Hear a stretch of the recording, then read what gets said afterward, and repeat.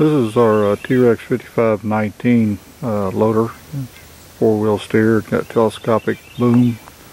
55 stands for 5,500 pound lift capacity, and 19 it'll lift up to something up to 19 foot high in the air, or extend out about another 10-12 feet. We bought it new in 2004 and put a lot of hours on it earlier.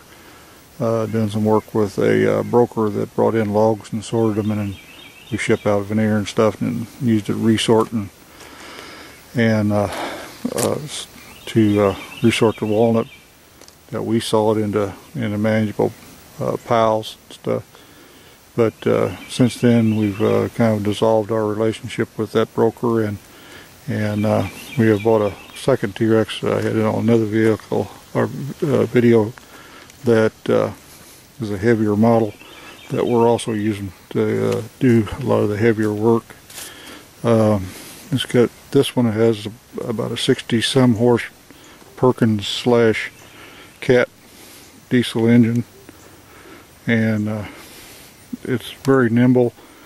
With a four-wheel steer, we can turn in about a 9-foot inside radius. Although it's not as fast on the ground as the bigger one, it kind of makes up for it by turning and handling a lot quicker, so you don't have to make little backup jogs to get the position you want.